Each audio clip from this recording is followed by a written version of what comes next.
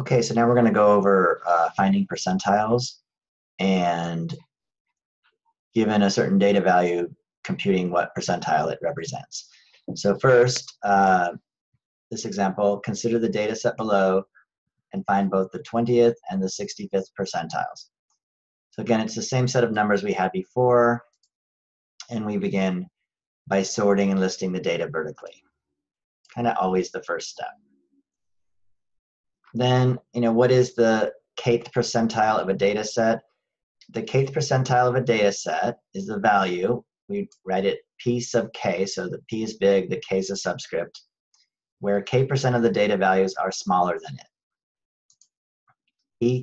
P sub k may or may not be one of the data values itself. So we have a formula to find it. The formula is, what we do is we look for the location of the data value. So the location is given by the formula k over 100 times n plus 1, where k is the value of the percentile that we're looking for, and n is the number of data values that we have in our set. So if that location is a whole number, then the value in that location is the desired percentile. And if that location is not a whole number, then the percentile we're looking for is the mean of the two data values on either side of that number. And you'll see what I'm talking about here in a second. So my picture out of the way. Okay. So back to our example. We're looking for the 20th percentile of this data set. So the 20th percentile of this data set would be the value where 20% of the data lies below it or is smaller than it. And again, we're going to use the same formula to find the location, k over 100 times n plus 1. And in this case, k is 20 and n is 15. So we get 20 over 100 times 15 plus 1, or 0.2 times 16, which is 3.2. And this is where we pause and we say, okay, this is a whole number. 3.2 is not a whole number. If it was, suppose we just got 3, then if it were just 3, the answer would be 6, because that's the third data value. But 3.2 is not a whole number, so we're going to look to go between the third and the fourth data values. So when it's not a whole number, we take the average of the two data values around it. That would be the third and the fourth data values, or in this case, 6 and 9. 6 plus 9 is 15, divided by 2. The 20th percentile is 7.5. This means that 20% of the data lies below 7.5. Okay, and then part 2, looking for the 65th percentile. The 65th percentile will be the value where 65% of the data lies below it, or is smaller than it. And again, it's the same formula. The location is given by k over 100 times n plus 1, and now again, k is 65 and n is 15. So 0.65 times 16 is 10.4. Sorry, again, that's not a whole number. So we take, if it was a whole number, so it's 10, so count down 1, 2, 3, 4, 5, 6, 7, 8, 9. The 10th data element is 14. The 11th one is 18. So we take the average of the 10th and the 11th data values. 14 plus 18 divided by 2. And make sure you put those things on top in parentheses. You need to add those before you divide by 2. If I was just plugging this into a calculator, I might, if I didn't have the parentheses, that'd be 14 plus 9, which would be 23, which would be too big. So 14 plus 18, 32, divided by 2 is 16. So the 65th percentile is 16. And again, if this were just a 10, a whole number, then we would stop at that 10th data value, and that would be the percentile we were looking for. I'm not going to do that example, but you'll see one in the PowerPoint presentation. If you wanted to switch this problem around and go the other way, you would ask, what percentile does a particular data value represent? Or in this case, we would say, what percentile does the data value of 21 down here represent? And then I could ask the same thing about the data value 14.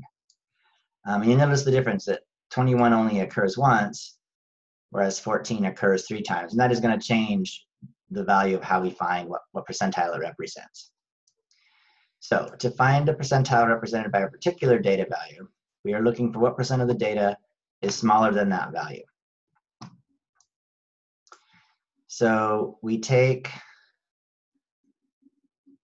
a formula. Again, this is given in our book. K, the percentile that we're looking for, is equal to x plus 0.5y divided by n, all of that times 100, where x is the total number of values less than the given data value, y is the total number of copies of the given data value, and n is the total number of data values. And I guess for x and y, we could get rid of this word total. X is the number of values less than the given data value, y is the number of copies of the given data value, and n is the total number of data values. So in our example, the percentile that the data value 21 represents, again, our data is sorted and listed vertically. And I need to figure out, to use this formula, what x, y, and n are. So x, the number of values smaller than 21, is 12. You can just count them. 1, 2, 3, 4, 5, 6, 7, 8, 9, 10, 11, 12. Y, we only have one copy of 21. So y is just 1. And the number of values that we have is 15 again. So k is, using this formula, 12 plus 0.5 times 1. Add them up. That's 12.5 divided by 15, and then multiply that total by 100. That's going to be 83.33333, but I'm going to round it to the nearest whole number. And so that data value of 21 is the 83rd percentile, or P83 equals 21.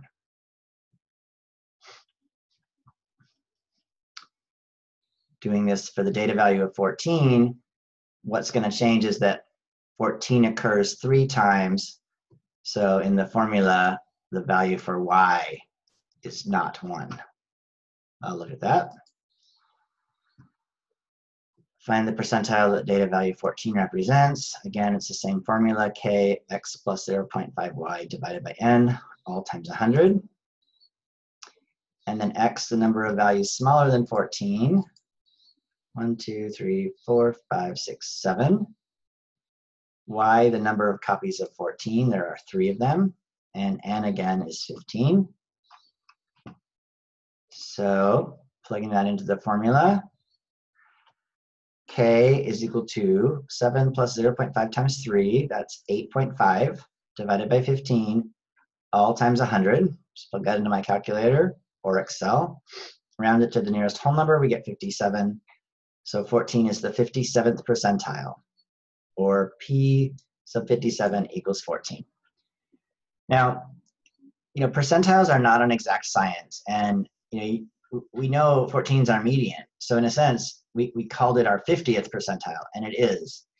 And it's also the 57th percentile. This is because our data set is relatively small. We only have 15 values. And so, the method by which we calculate percentiles can give us different results. So Excel has percentile functions.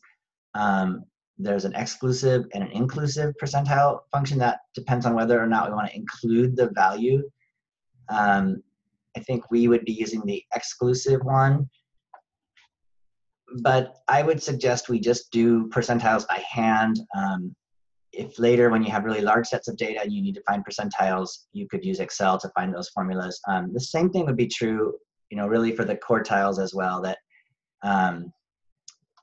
when we're using some technology to find quartiles, they may change slightly from what we would do by hand.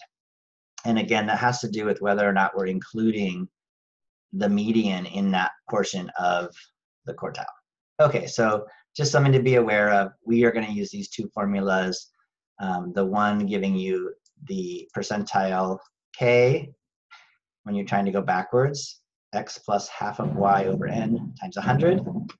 The other for the location k over 100 times n plus 1. Okay, and that does it for percentiles.